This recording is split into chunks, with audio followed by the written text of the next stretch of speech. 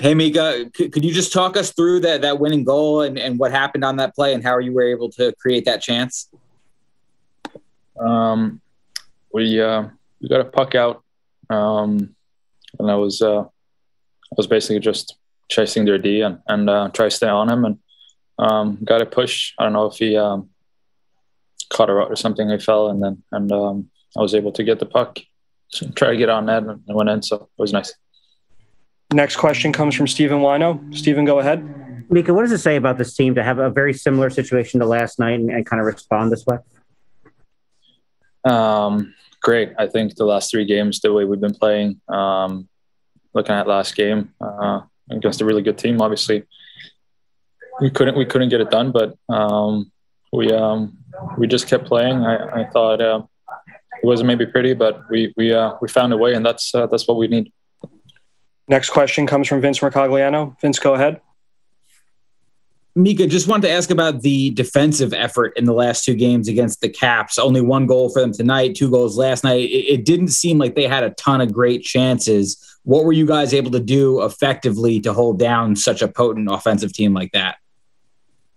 I thought we were smart with the puck. They're a really, really good team off the rush.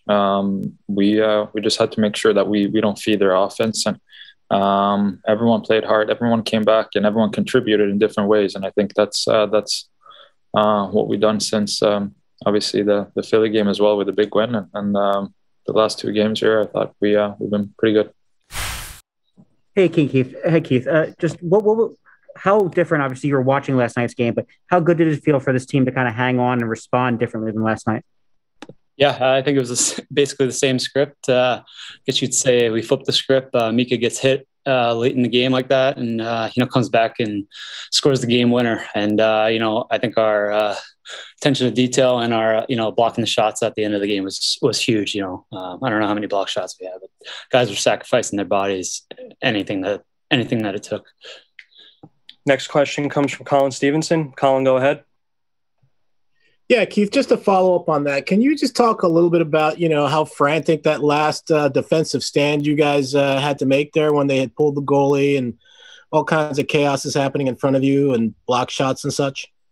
Yeah, like I said, everyone's sacrificing the body out there. And, I think we've been really defensively sound the past few games here, and we got to keep that going moving forward. And, hopefully we didn't use all the goals in that 9-0 route. We're gonna pot a few more here, and just keep playing the way we do. Next question comes from Harvey Valentine. Harvey, go ahead. I'm sorry, I didn't have a question. Okay. Next question comes from Mark Roseman. Mark, go ahead.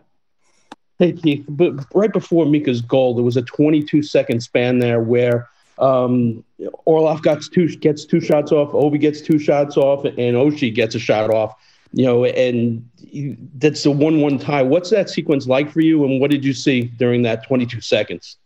Yeah, I think it was similar to the when they spent on their goal, when they're spent they're switching here and there, they're throwing pucks at the net, screens. So I just kind of wanted to cover down low so the goal didn't happen again. And then like I said, the attention to detail and everyone blocking shots, sacrificing, working, no matter how tired you are. I know on the goal against Howes is gassed, and he's still running around out there. And, it's good to see him get that goal at the end of the game, get the monkey off the back. Next question comes from Stephen Wino. Stephen, go ahead. Keith, 2 wins and 3 starts for you. How good are you feeling about this opportunity after not a whole lot up until the last couple of weeks? Yeah, it feels amazing. Especially being a Ranger. It's really something special. And, I don't want to stop here. I want to keep it going.